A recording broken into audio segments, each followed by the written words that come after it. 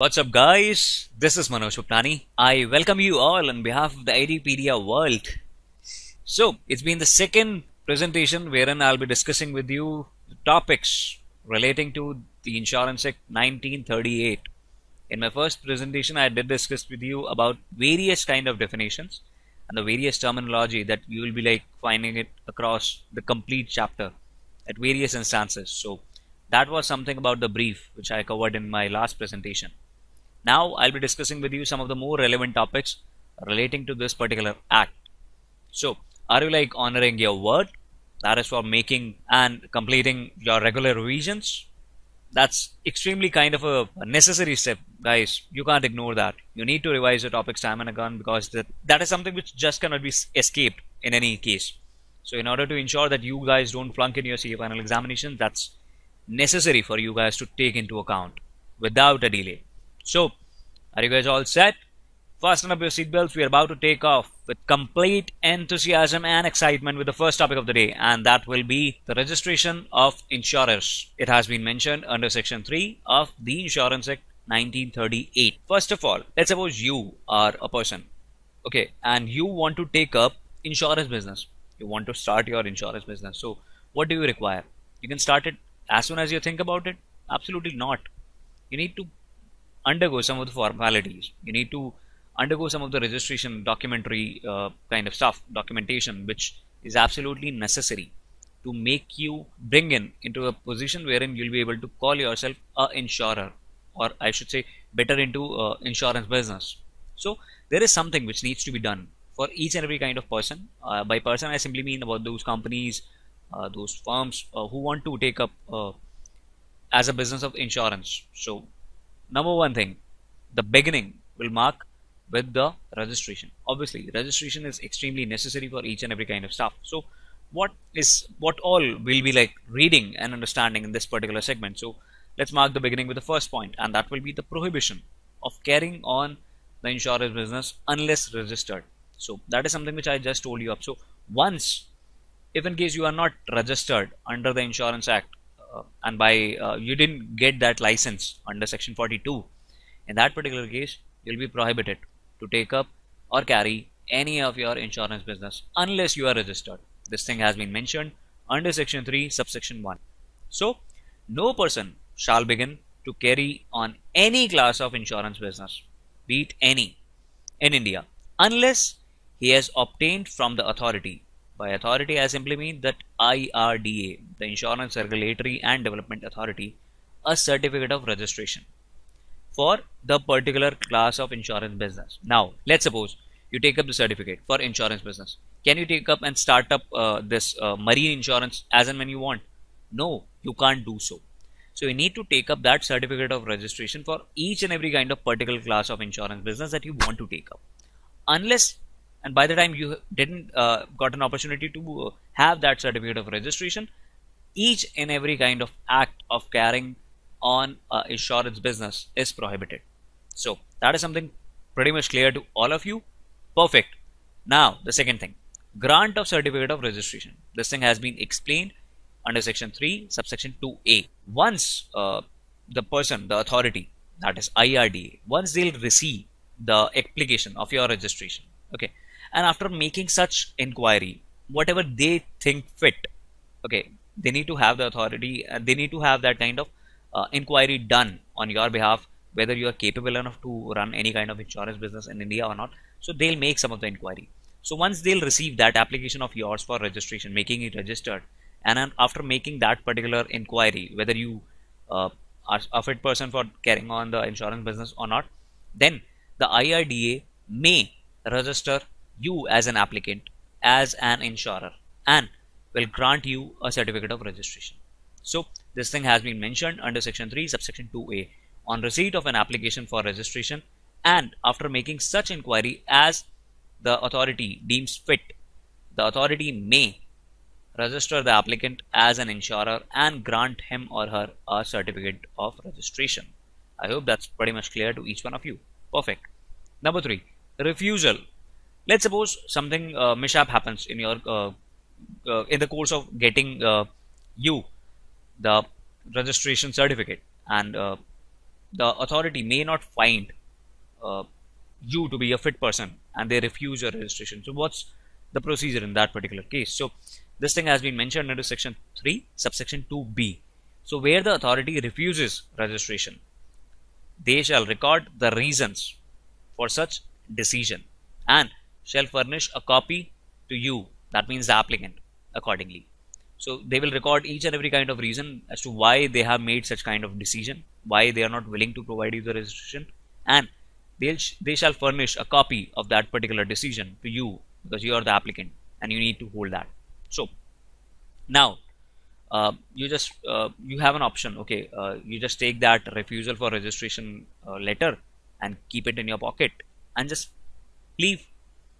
Other thing that you have is, obviously you'll be like getting aggrieved with the fact, okay, why they haven't provided me the registration? Why? Dude, I'm such a capable guy, I can take up the insurance business very well. Who are they to stop me? Obviously you'll get that kind of mindset in your thinking, wherein you'll be like having this kind of stuff and you'll be aggrieved with the decision they made against you. So what are your resort in that case? Obviously the government is sharp enough and government is like sensitive enough to all those applicants. So they have provided you an option. What? You, if in case you are aggrieved by the decision of the authority refusing your registration, then in that case you may file an appeal to the central government, okay, within 30 days from the date on which that copy of decision is received by you. Okay, you need to make that application of appeal basically to the central government within 30 days from the date on which the copy of decision is received by you. So cheers to you, hip hip hooray. If in case you don't get the registration, don't lose your hope, don't get disappointed with the fact, go and appeal against the order of that refusal.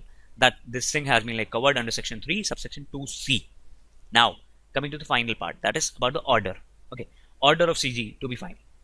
Remember this thing, guys, if in case you did made an appeal to the central government, so whatever the kind of decision now central government is going to take, that will be the binding one, the final one, and this cannot be questioned in any of the court, any court, I'm telling you. So order of CG is treated to be the final. Decision of central government on such appeal shall be final and shall not be questioned before any court. This thing has been mentioned under section 3 subsection 2d. That's about like half of the portion relating to registration of insurers. This was all about the registration of insurers. I hope you guys got the complete clarity with respect to each and every provision that I made you understand. Perfect, guys. Let's move towards the continuing segment of registration of insurers. So this is about the cancellation.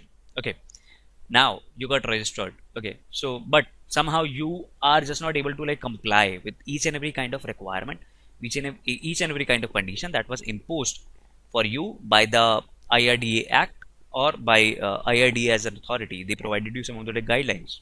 So you didn't follow or complied with each one of them. So what, under what kind of scenarios IRDA can cancel your registration as an insurer? This thing has been like mentioned under section 3 subsection 4.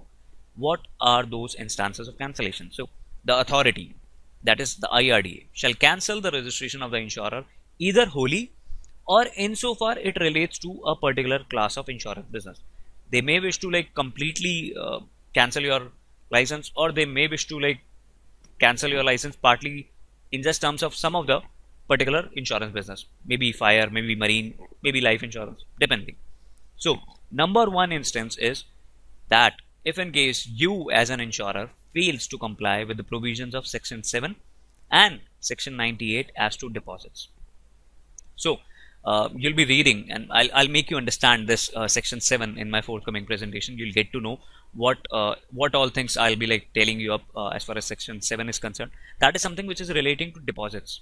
So as an insurance business, you need to have your deposits made on timely basis. Why? Because you need to ensure that are you like capable enough to settle your liabilities on time or not. So you need to make some of the deposits. Okay, so if in case you fail in that particular compliance, so in that case your registration can be cancelled by IRDA. Number 2, if in case you as an insurer, okay, you fail at any moment of time to comply with the provisions of section 64 VA, okay, That's about something related to as to excess of the value of your asset over the amount of your liabilities. So if in any case somehow your liabilities get exceed your assets, so in that particular case and you fail to comply with any of the provisions which have been mentioned under section 64 VA, then again your registration can be cancelled by IRDA.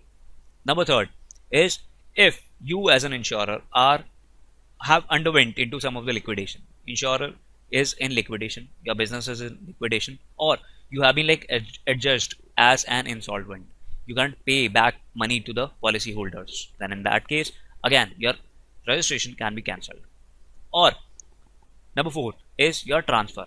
Let's suppose you had your business, but now that business has been like transferred to another insurance company. You have completely transferred your business. So what would you do now? Nothing. So cancel your registration. Simple. You have transferred your business. Or in case your business have been like amalgamated with another business. Okay. So if the business or a class of business of the insurer has been transferred to any person or has been transferred to or amalgamated with another business of the insurer, then your registration can be cancelled in that particular case. Number 5 is deposit returned to insurer under section 9. So if in case whole of the deposit which has been made, I'm talking about whole, not partly. So if in case whole of the deposit made in respect of the insurance business has been returned to the insurer under section 9, then in that case, since the complete deposit has been returned to the insurance business, now I don't think so that you will be able to continue that particular business anymore. So the IRDA has a willful right to cancel your registration in any case. Next will be the default in compliance with any of the requirement. So if the insurer makes default in complying with any of the contravention of any of the provisions of the act, with any of the requirements of the act or any rule, regulation, order made or any kind of directions which have been like issued, if in case you make a default in complying with those, then in that particular case the IRDA is free to cancel your registration at any moment of time. Next, the claim unpaid for 3 months. So now if in case IRDA has a reason to believe that any claim upon the insurer, that is you, is particularly arising in India under any policy of insurance which remains unpaid for 3 months after the final judgment in the course of law, then IRDA is like having stringent norms for that particular case wherein the decision has already been made by the court by IRDA authority and still the claim is unpaid. You have still not paid to the policy holder. Then in that case your registration can be cancelled at any point of time. Okay.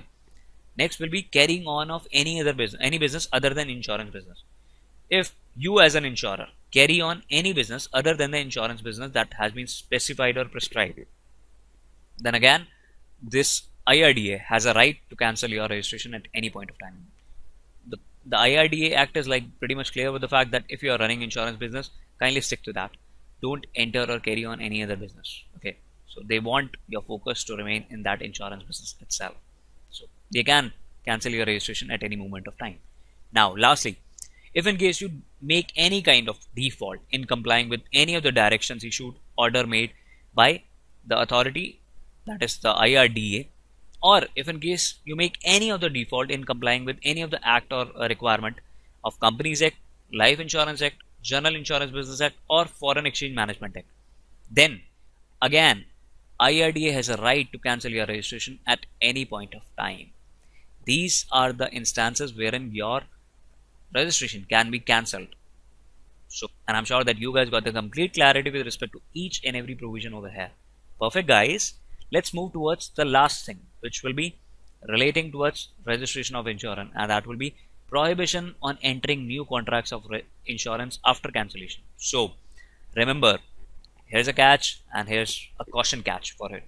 So if in case where your registration has been cancelled, then you after the cancellation has taken effect cannot, I'm saying cannot enter into any of the new contracts of insurance. You just cannot enter. Okay. But having said that, all those rights and liabilities in respect of contracts of insurance that have been entered into by you before such cancellation, they shall continue as if cancellation has not taken place. That simply means you entered into any of the contract before your registration got cancelled. Now you have to abide by all those contracts. You need to pay those people. Okay. And if in case you were about to receive some of the payment before your registration got cancelled, you are still entitled to receive that payment. So whichever kind of contract or whatever thing which has happened before the registration getting cancelled, that will still be in place. But you just can't enter into any of the new contracts of insurance once there has been prohibition being made or your registration has been cancelled. I hope this thing is pretty much clear to all of you. This thing has been mentioned under section 3 subsection 5b. Can we proceed with that?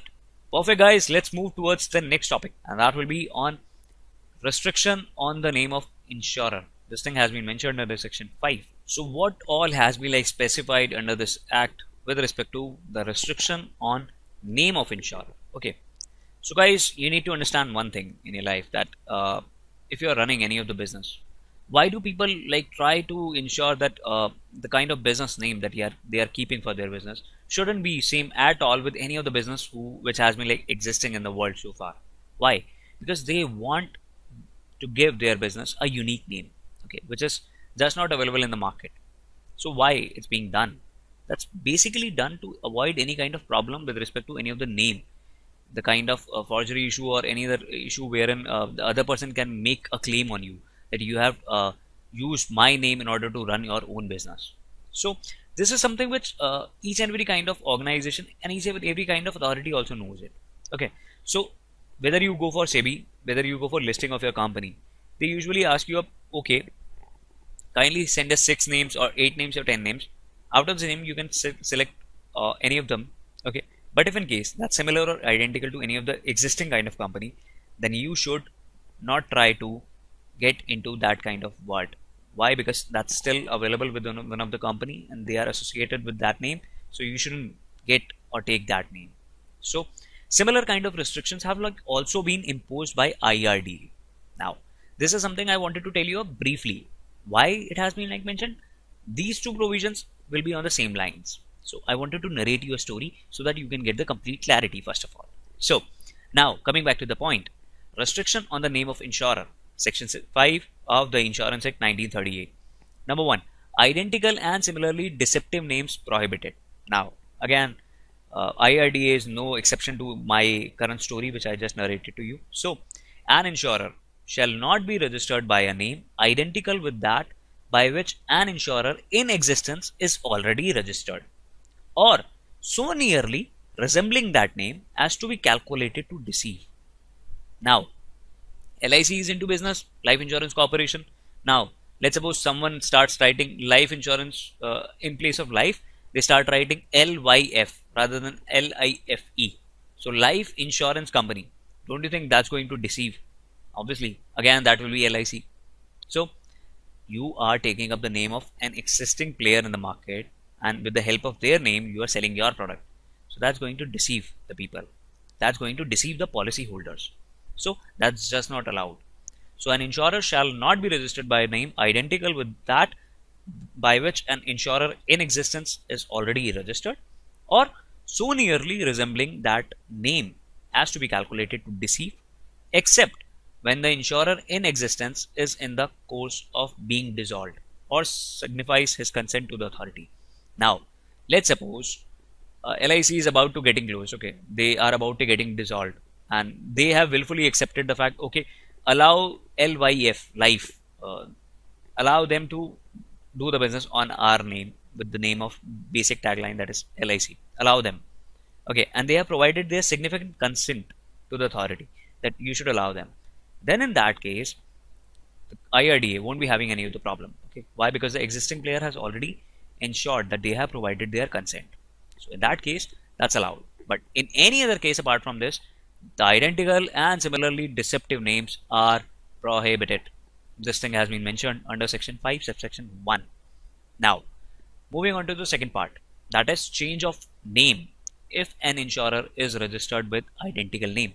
This thing has been mentioned under section 5 subsection 2. If an insurer through inadvertence, okay, or otherwise is without such consent as aforesaid registered by a name identical with that by which an insurer is already in existence, whether previously registered or not, is carrying on a business or so nearly resembling it as to be calculated to deceive, then in that case, the first mentioned insurer shall, if called upon to do so by the authority on the application of the second mentioned insurer, change his name within the time to be fixed by authority. Now, this is something which I wanted to tell you. Let's suppose without the knowledge of LIC Corporation, this LYF Insurance Corporation, Life Corporation got into the existence, and somehow people were not able to track that. Okay, they were not just able to trace that figure. Okay, earlier at the time of incorporation. Now they started doing their business. Later on, Life Insurance Corporation, the main corporation, gets to know about this fact, and they got to know, okay, someone is doing the business on our name and making to, like, they are trying to provide kind of some certain forgery and doing the embezzlement with respect of our employees, our policy holders. So are we going to stop them up? Absolutely, you can. So now in that case, if LIC of Corporation of India Limited files their application to IRDA that there is another company with LYF Corporation, okay, and they are similarly doing the same kind of business and they are trying to cheat, okay, they are trying to deceive us by using our brand image and like taking away our customers. So in that particular case, IRDA may ask this new corporation, that is Life LYF Corporation, to shut down their business or change their name as and when they want to. So like authority wants to. So they'll provide them the time period within which you need to change that. So change of name if an insurer already registered with identical name will happen. So now I'll again go through the same lines in order to make you understand what I just briefed you up with an example. So if in case an insurer without through inadvertence or otherwise is without such consent registered by a name with that which already an insurer is already in existence, whether previously registered or not, is carrying on a business which is so near resembling to be calculated to be deceiving, then in that case the first mentioned insurer, that is the new Life LYF Corporation, if called upon to do so by the authority by IRDA on the application of second mentioned insurer, so that is the LIC Corporation, will change their name within a time to be fixed by the authority. So this is something which has been like provided in the bare act language. I provided to you a simplified kind of example with which you can understand the kind of meaning this particular section has. I hope you guys got the complete clarity with respect to each and every provision related to section 5, that is restriction on the name of insurer. Can we proceed? Perfect guys, let's move forward with the next topic, and that is about the requirement as to capital. This thing has been mentioned under section 6. This question was asked in CA final examination for May 2012. So guys, now that you want to take up or carry on your insurance business, you need to have some amount of capital in your pocket. Obviously, you need to. No authority is going to allow you to run an insurance business if in case you don't have money in your pocket. Let's suppose you sell off any of the policy, okay, and somehow that person dies or fire broke out or any of the marine insurance claim comes to your place. Whether you'll be able to pay them back or not, they need to assess that. So number one, no insurer carrying on the business of life insurance, general insurance or reinsurance in India shall be registered unless he has, number one, the paid up equity capital of rupees 100 crore in case of a person carrying on the business of life insurance or general insurance in India. That is number one. And paid up equity capital of rupees 200 crores in case a person is carrying on the business as a reinsurer. So if in case your or your family members maybe like in the coming future or want to take up any of the insurance business, then you need to have at least rupees 100 crores in your pocket if in case you want to carry on the business of life insurance or general insurance in India. And if in case you want to take up the business of reinsurance in India, then you need to have at least 200 crores. Now, I am sure that you guys must be thinking about, sir, what does reinsurance mean? You have already told us something related to life insurance, general insurance, marine fire, but what is reinsurance? So, I'll tell you guys. Let's suppose you are taking up the business of life reinsurance. What does happen in these businesses? Okay, there comes a person to you and he wants to avail some of the benefit in terms of any of the insurance policy, and you provide to them. Okay, now you'll approach another person to cover your risk. You covered that person's risk. Now you want someone to cover your risk as well. Maybe tomorrow if you'll have to pay that person, now who is going to bear your risk now? So you be just to be on a better side, you again contact a bigger broker, a bigger kind of bigger, not broker, bigger insurance broker house, like a bigger company who can support you if in case you are required to pay that person. So that person who is going to support you up will be called as a reinsurer. You were the insurer, and since you also got the backing from another insurer, that person is going to be called reinsurer. Now you'll be thinking why he'll be like requiring the double kind of paid up capital as unlike the normal life insurance and general insurance. Simple guys. Now since you'll be doing that business with that reinsurer, definitely you are going to settle the amount in a higher price. Why? Because you also want to take and earn some of the profits with them. So if you have to pay the other person 100 crore, you'll be taking up at least 150 crore so that you can keep 50 crores in your pocket. So that is something which will be like very much common with each and every kind of business. So a reinsurer, since he is going to take up the risk of yours as well as the third person directly, indirectly in that phase, so they need to have a higher amount of paid up equity capital. So no insurer carrying on the business of life insurance, general insurance or reinsurance in India shall be registered. Shall not be registered any other person with them unless he has a paid up capital, equity capital of rupees 100 crore if in case the person is carrying on the business of life insurance or general insurance, or a paid up equity capital of rupees 200 crores if in case the person is carrying on the business of as a reinsurer. I hope that's pretty much clear to each one of you. This question was asked in C final examination for May 2012 as well. So with this, let's move towards the last topic of this presentation, and this will be about the requirement as to the capital structure and voting rights and maintenance of registers of beneficial owners of shares. This has been like stated under section 6A. So are you guys all set? Moving forward towards this particular section, it's an important one. Kindly understand each and everything that I'm going to deliver to you. So the number one thing comes in as the requirement as to the capital structure. This thing has been mentioned under section 6A subsection 1. So what it says? It simply says that no public company shall carry on a life insurance business unless it satisfied all the conditions. Number one condition, that the capital of the company shall consist of only ordinary shares, and each one of which has a single face value. So that's number one condition. Number two, that except during any period not exceeding 1 year allowed by the company for payment of call on shares, the paid up amount is the same for all the shares, whether existing or new. This is something which has been like mentioned in the Bear Act. If I like simply have to tell you, if you are like incorporating a public company and you want to take up or carry on any of the life insurance business, then you need to satisfy two of the conditions. Number one, that you'll be having only ordinary shares of single face value. Number one. And the paid up amount needs to be same for all the shares, whether existing or new. Is that clear, guys? I'll like brief you of very simple language. Forget about Bear Act. Bear Act is like for professionals. Okay, Bear Act is for students as well, but you need to understand it with a basic clarity. Okay, so as Einstein says, if you are not able to deliver something with ease and intelligence to each and everyone, then that means you haven't understood it at all. So we'll keep it simple, very simple. So the capital can be taken care in one case, that is only ordinary shares of that too of single face value, and the paid up amount needs to be same for all the shares, whether existing or new. That is the requirement as to the capital structure. This has been mentioned under section 6A subsection 1. Moving on to the second thing, that is the requirement as to the voting rights. Voting rights requirement has been like mentioned under section 6A subsection 2. What has been provided in that? So that is something related to voting right, which is that the voting right will remain strictly proportionate to the paid up amount of the share held. This is something which is in very simple language.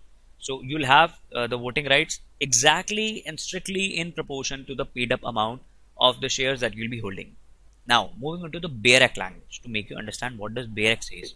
So notwithstanding anything to the contrary contained in any law for the time being in force, or in the memorandum or articles of association, but subject to the other provisions contained in the section. Forget about each and everything over here. Now the major part, the voting right of every shareholder of any public company as aforesaid shall in all cases be strictly proportionate to the paid up amount of shares held by him. So that's something which is crucial for you guys. So the voting right shall remain proportionate, strictly proportionate to the paid up amount of shares that will be held by you. And lastly, about the issue of shares. So the issue of shares to be ordinary shares only. This thing has been mentioned in the section 6A. No public company which carries on a life insurance business shall issue any shares other than the ordinary shares itself. Perfect, guys. With this, I guess you guys got the complete clarity with respect to each and every kind of provision that I briefly made you understand. Requirement of as to capital structure, requirement as to the voting right, and issue of shares to be ordinary shares only. I hope you guys got the complete clarity with respect to each and every provision which I taught you in this particular presentation. Do revise your topics time and again, because that's going to ensure that whatever I'm teaching up to you, that remains and retains in your mind. That's something which is extremely essential. With this, I'll conclude my video with a dose of motivation, and that will be relentlessness and discontent are the first necessities of progress. This thing was mentioned by Thomas Alva Edison. Perfect, guys. With this, I'll say thank you on behalf of the Edupedia world. Keep interacting via questions, queries, and YouTube comment boxes. I will love to solve each one of your queries and grievances. That is going to make me understand what do you guys expect out of us.